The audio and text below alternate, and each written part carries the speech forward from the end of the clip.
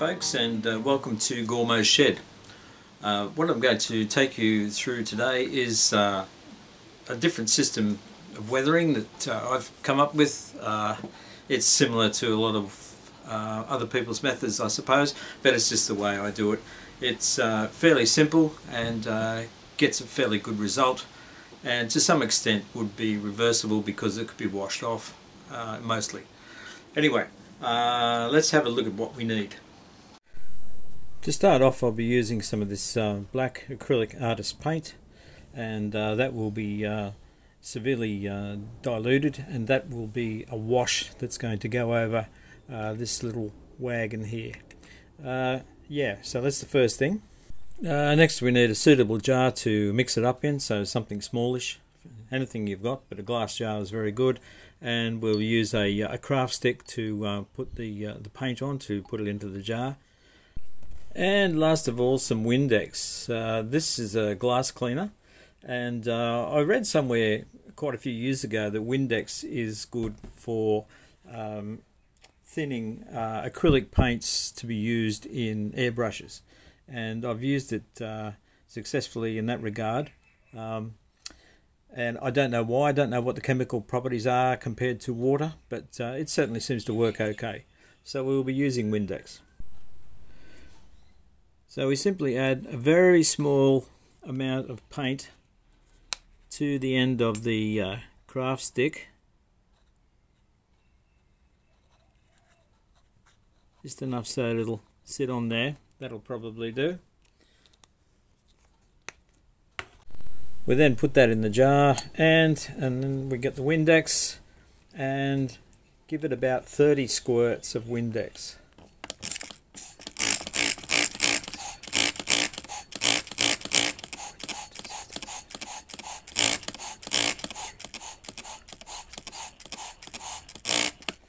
Right, that should be enough. And then we start mixing it up in the jar.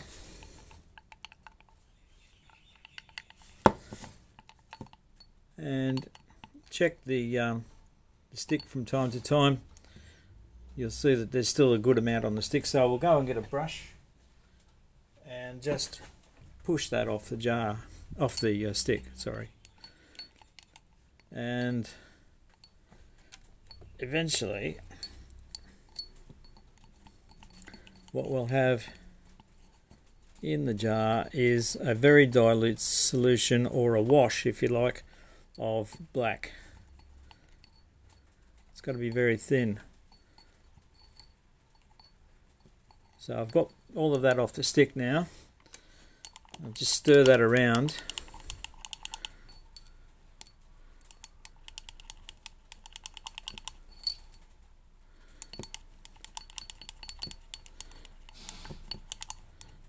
You've got to mix it very thoroughly. Now when you think it's mixed, just take a piece of white paper and just get some on the brush and make a streak. So if you're not getting really dark streaks of black in there, you've got it. It should be an even coloured wash. That's pretty good. Okay, we're set to go. Okay, so we just simply lay the wagon on its side. I like to do the sides and the ends first before I do the roof, and then we just add it very gently to the wagon, cover the lot, and you'll find that you'll see the joins in the planks start to get this dark colour in between them. You get a few bubbles from the Windex, but don't worry about that, you won't see them once it dries. So we're just adding the wash over the side of the van.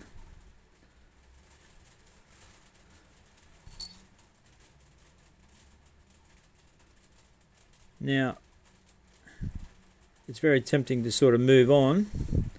You can even put some on the subframe here. Doesn't really matter. But it's best just to let that dry. And depends on the weather conditions. We've got rain here at the moment, so it's not going to dry very quickly. And let it dry before you go on to the next side or the end, because with it laying flat like this, the wash won't move, it won't drain off the side of the wagon. If I turn the wagon upright, the wash will run down to the bottom, so it's best to let it dry and it stays in all the grooves and everything where it's supposed to. So it takes a bit of patience with this method, folks, and you know, on a warm day it'll dry fairly quickly, but today it's not going to, so we just have to wait it out. Now this sort of weathering, what I'm going to do later on is add chalk pastels to this, or weathering powder. You know, it's pretty much the same thing. However, we won't do that until it's all dry. But you don't have to add chalk pastels to it. Once it dries, it adds a bit more relief with just the wash over it. So if you don't want to go into full-on heavy weathering, you can do this. It sort of highlights the rivet detail better, and the joins and the planks and all that sort of thing. So now we wait. Right, so that side's pretty much dry enough to carry on. So what I'll do is an end now, and I'll just sit the wagon on the end of a piece of wood, although it's not going to sit. The vacuum hose is getting in the way, so we don't even need that piece of wood, but you can do it with some wagons. Okay, it'll just sit on the desk like that. Actually, we'll go back to the wood because the coupling gets in the way, so that's better. Okay, so I'll get on and do these other sides, and then we'll come back and have a look at the roof.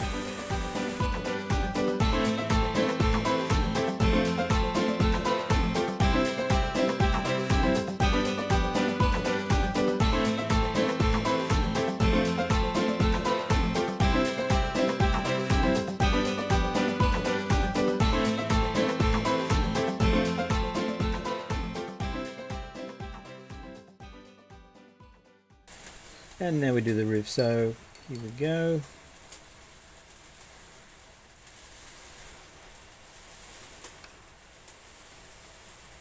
Try and put it on in nice long even strokes on the roof.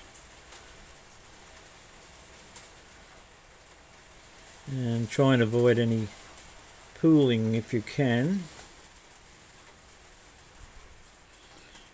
just by working it with the brush.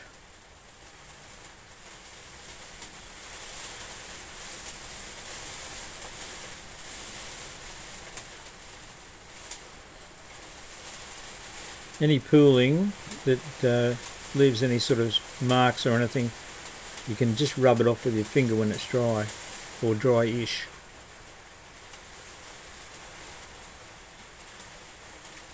I think that'll do.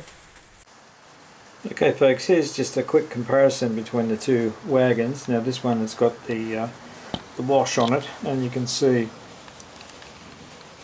the roof is marked like that. You can see the one on the right hand side looks, you know, really nice and clean. This one looks a bit weathered. Not too weathered, but it's weathered. And you've got that sort of staining on the left hand wagon, whereas the right hand wagon is just absolutely clear. So yeah, you can see no marks at all on the end of that one. And then we go around to this one, and you've got, you know, signs of wear. So I mean, you could leave it there. This is a more subtle sort of weathering, but what we'll do is we'll take it further on this one, and we'll add some more detail. Right, now I'm going to add some more weathering. So I'm going to take a grey pastel, which is one of these pastel sticks. This is a chalk pastel, and a blade, and just scrape off the powder onto the wagon, mostly along the bottom. Not worrying about the underframe yet. And then take a dry brush and brush upwards on the wagon, because most of its grime will be at the bottom, But this is giving it a good coverage here, as you can see. Just brush upwards, and then just blow it off, any excess, and you're left with that. Now, to do the underframe, I like to get a rust coloured chalk pastel, which is basically orange, and same process, just along the subframe, chassis, whatever you want to call it. Just add a bit on, and then we will brush that on as well.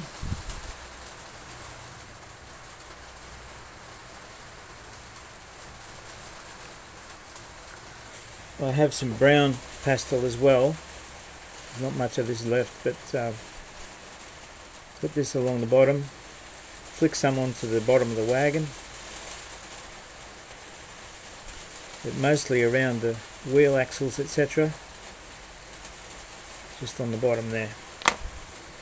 And again, we just brush it in, brush it up if necessary.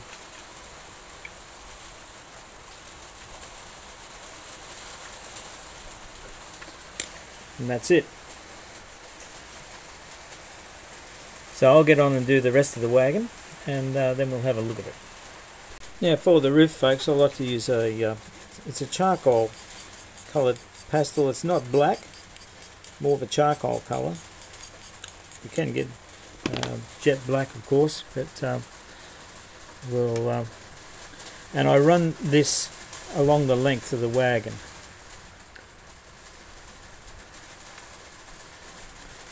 Just to stain it up, and you can also put some on the sides of the wagon if you want to. So that'll do for the roof. I might put some on the sides, I think, just a bit here and there.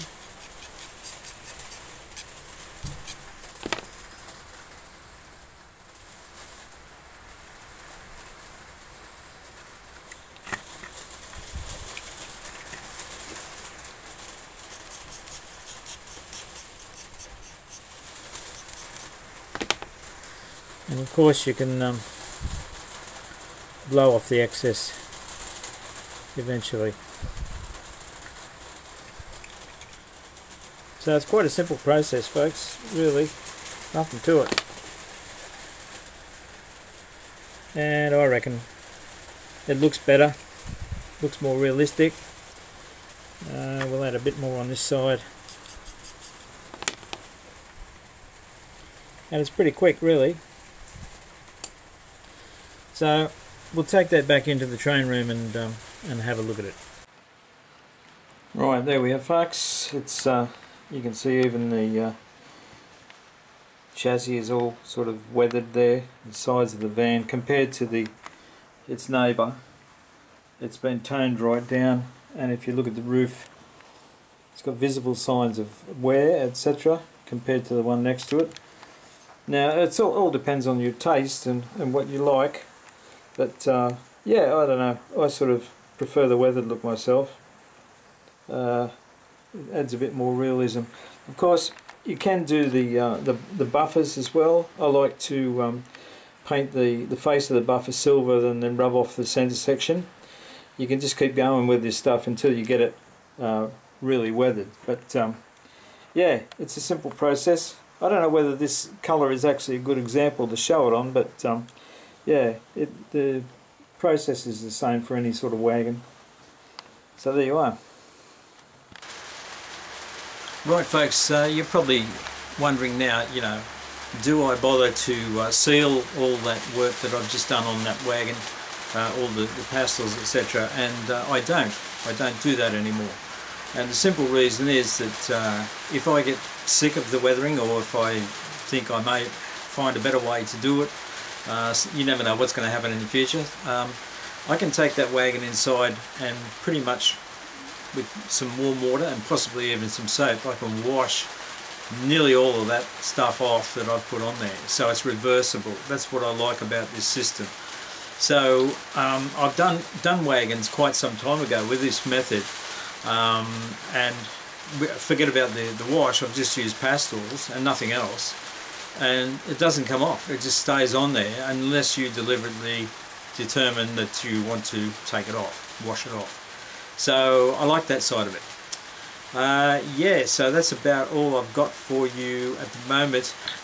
If you look up onto the top right hand corner of the screen there, you'll probably see a link to Gourmet Vision.